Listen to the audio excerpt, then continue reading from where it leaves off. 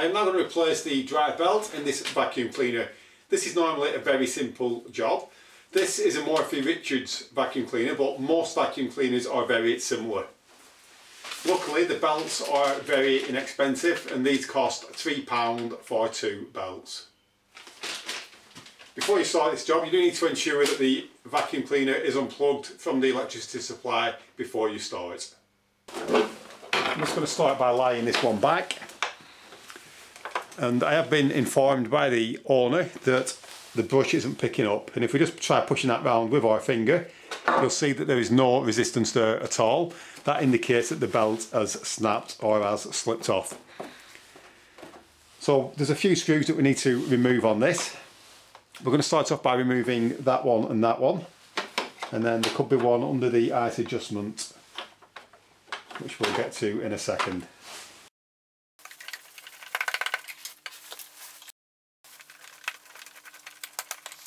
If you're ever struggling doing this, it's a good idea to check online, because you can probably download a free manual for it which will tell you which screws that you need to remove in order to get to the belt.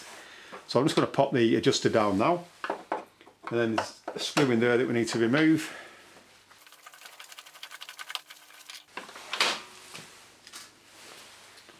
And we're just going to straighten the vacuum back up. Now I need to remove that knob, which simply pulls out. And then at the back we have 2 screws there that need removing.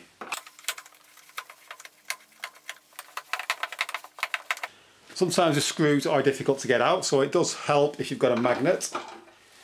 That will help you to get the screws out. You should always keep the screws separate as well, just in case they are different lengths.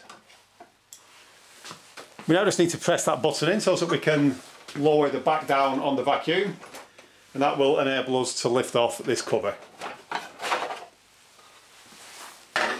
And you can see that the belt has snapped, which is a good job, because otherwise I'd be £3 worse off. We can now just pull that cover up, and then the brush will simply lift out on this model like so.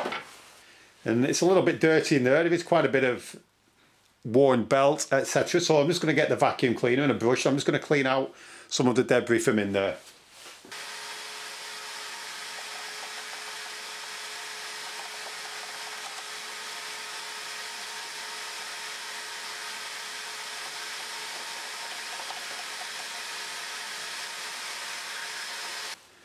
Now I'm going to get the belt. I'm going to slide it down the gap there and hook it over the end of the motor.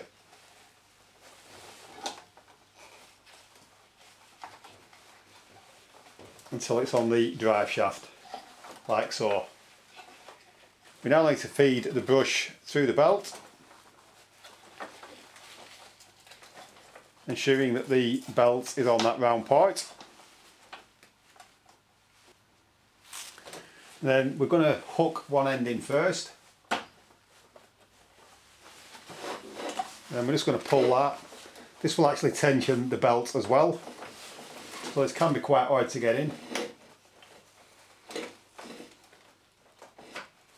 So we can now push that all the way down. We can now put that cover back in position.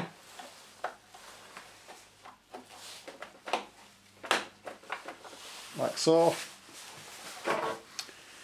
We can now take the top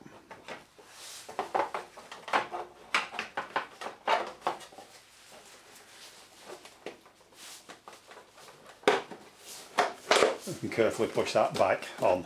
I'm now going to stand the vacuum back up.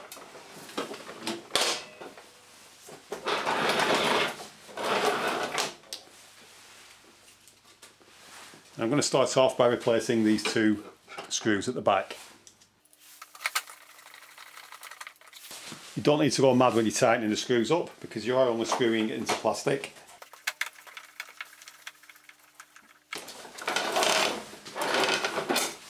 We now need to take that dial and push that back in, like so. We can then tilt the vacuum back, and then we can just pull that down so that we can get the screw back in there.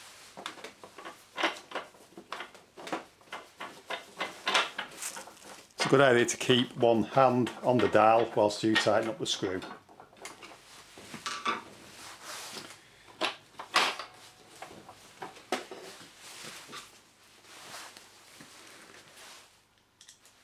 Once we've done that, there's just the 2 screws there.